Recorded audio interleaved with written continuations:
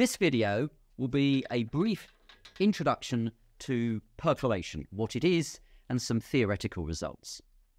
So let's start by what appears to be creating another one of my schematics of the pore space. So imagine I have these points that could be the pores, but notice I'm not explicitly drawing them this time because I'm going to explain percolation theory in a theoretical sense. So imagine these are lattice sites. Yes, it is going to represent a porous medium where these are real pores, but just imagine them as sites. And now what I do is at random, I'm going to fill one of the links between the sites like this. So this is a random process, okay? Then I do it again. I have a random number generator and I fill another link, okay? I can do another one and I can keep doing this process and continue to do it. But what you're going to find is eventually as you keep doing this, things begin to connect, right? So we've got here, these are connected together as I'm randomly filling. And there will come a point when I filled sufficiently, and say this is an example, where now I'm connected across the system. So from left to right, I can follow a path that is filled. So I can define now some terms. I can define P, which is the percolation probability. And what is that? That is the fraction of links filled.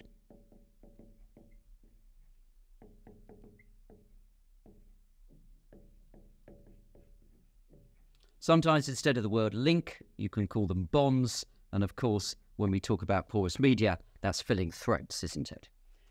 PC is the percolation threshold.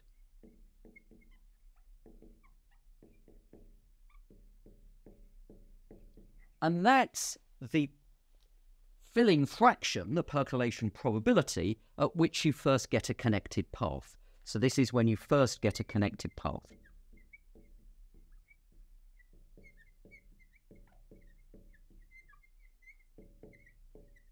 Okay. In this particular example, if it's a square lattice, the percolation threshold is 1/2. Now you might say, is it a half? It doesn't look like a half on this diagram, and anyway, it's random. You know, what happens if just by lat you go fill, fill, fill, fill, and you connect across? Of course. What this means is that if I had essentially an infinite size lattice, then you might imagine that sort of the randomness in the end gives you something statistically homogeneous, and with an infinite size lattice, you would find that the percolation threshold is in fact exactly a half. If it's a very large lattice, it's going to be very close to a half with any realization of random numbers. So for a square lattice, it's about a half. Obviously, we're considering three-dimensional flow and connectivity.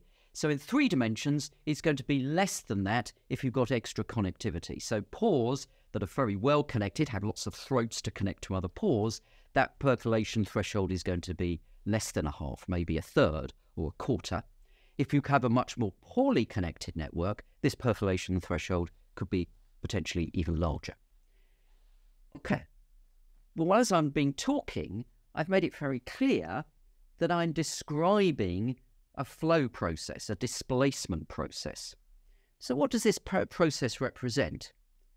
Well, the random filling of throats described in a previous video, this is an imbibition process where the filling here is by snap-off. So an imbibition process is where the blue represents water that fills throats. Now, of course, you might say, but you don't fill them randomly. You fill them in order of size. You fill the smallest first, then the next smallest, and so on. That's correct. But if you have a statistically homogeneous rock, by which I mean there's a distribution of throats and they're all different sizes, but you don't have all the small ones clumped in one place and all the big ones, they're randomly distributed in space, then this is indeed a percolation type process. So imbibition is percolation-like, or ordinary percolation, because I'm going to distinguish it from something else in just a moment. So this is ordinary percolation. Now you might say, yeah, but that's still not quite right because you haven't represented the pores here, and it's true there's also pore filling, so it's a little bit more subtle than that. But as a physicist just giving a quick overview, imbibition fundamentally is a percolation-like process. And the key thing, the key reason, and the key consequence for flow is that when we're connected from one end to the next, now the water can flow at least through the centres of the throats, and it will have filled some of the pores, as we know. So it's connected through the centre of the throats, but it's also filled other regions here that are not connected.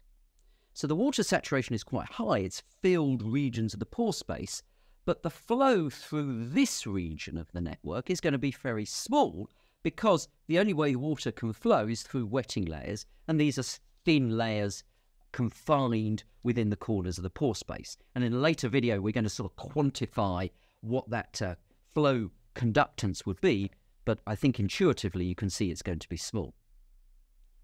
So what's the other process that we've looked at?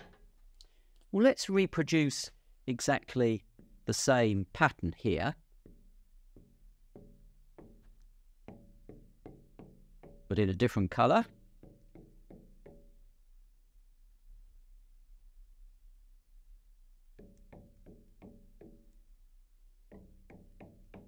Okay, so this is the same grid, maybe not exactly the same, but we're trying to do it. Now let's consider drainage. Drainage we described as an invasion percolation process. Now, how does that differ from this, quote, ordinary percolation?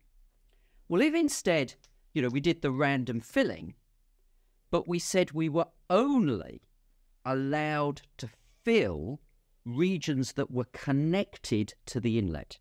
So, for instance, we couldn't do a random filling here or here because that's not connected to the inlet. Also in drainage, it seems to be the opposite. We're not filling in order of size from the smallest upwards. We're going from the largest downwards.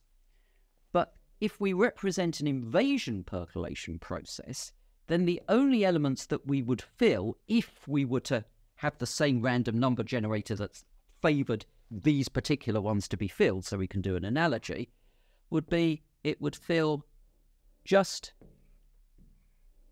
this region. Okay, and it would fill this one because this is technically at the inlet. So what you'd notice here is that if we had an invasion percolation process, where we fill, again, apparently at random, but it is in order of size, but we're filling in order of size, but you have to be connected from the inlet because the non-wetting phase has to be connected, not just up here in the middle. We have a similar pattern, it's percolation-like, but we don't fill these regions. We don't fill anything that's disconnected. So invasion percolation is a drainage process, right, when a non-wetting phase displaces a wetting phase. And imbibition with snap-off, that's percolation. Drainage with what we called piston-like advance, because you go through the centres of the pore space like a piston, okay, gives you invasion percolation. Okay, so what does this mean now in terms of flow? The flow conductance in these two cases, at least in terms of the connectivity, is similar. You might say, oh no, but it's different because this is the widest regions and these are the narrowest regions, and what about the pores? Okay, let's pause that, okay? But what do we see in terms of this pattern? This has the same topology, the same connectivity, but the saturation, the amount, or at least the fraction of the links I've filled, is less, because I don't consider this region here. So what you find in an imbibition process, or indeed a percolation process, is you have to fill quite a lot of the pore space with the fluid, in this case the wetting fluid, before it's connected through the centres of the pores and throats. And so before you can get significant flow. Essentially the flow is held back as it fills at random, but it never really gets itself connected. Right? It's like having a road network where you sort of open roads at random, but you can't drive across the city until the roads actually connect across. In invasion percolation, it's as though you're opening the roads across a city, but you're doing it from one end of the city to the next, so your pathway is connected.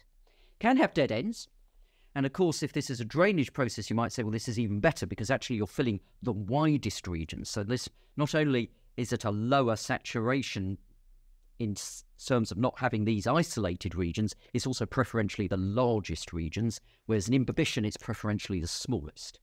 So this is going to have a big consequence when we're looking at flow. In an imbibition process, essentially the wetting phase is held back, doesn't get well connected. In a drainage process, it gets connected without these disconnected regions. Furthermore, and now we're going to get a little bit into percolation theory, but I don't want to dwell on it because it's a fascinating subject, but can immediately become rather obscure, is that if we move towards an infinite size lattice, a bigger and bigger and bigger lattice, or a bigger and bigger piece of rock, and that's obviously what we're interested in, turns out that the fraction of filling in the connected path at the percolation threshold is actually an infinitesimal fraction of the total amount that's filled.